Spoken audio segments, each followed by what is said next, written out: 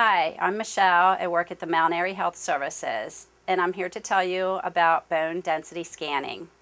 Bone density scanning, also called dual energy X-ray absorptiometry, DEXA, or bone densitometry, is an enhanced form of X-ray technology that is used to measure bone loss. DEXA is most often used to diagnose osteoporosis, a condition that may affect women after menopause, but may also be found in men. Osteoporosis involves a gradual loss of calcium, causing the bones to become thinner, more fragile, and more likely to break. The DEXA scan can also assess an individual's risk for developing fractures. The risk of fracture is affected by age, body weight, history of prior fracture, family history of osteoporosis, and lifestyle issues such as cigarette smoking and excessive alcohol consumption. The DEXA machine sends a thin, invisible beam of low-dose X-rays with two distinct energy peaks through the bones being examined.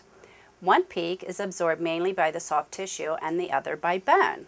The soft tissue amount can be subtracted from the total, and what remains is a patient's bone mineral density. DEXA machines feature special software that compute and display the bone density measurement on a computer monitor. DEXA scans are most often performed on the lower spine and hips. The patient lies on a padded table while an arm suspended overhead moves over the patient's body.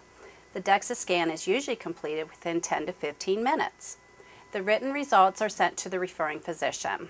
Routine evaluations every 2 years may be needed to see significant change in bone mineral density.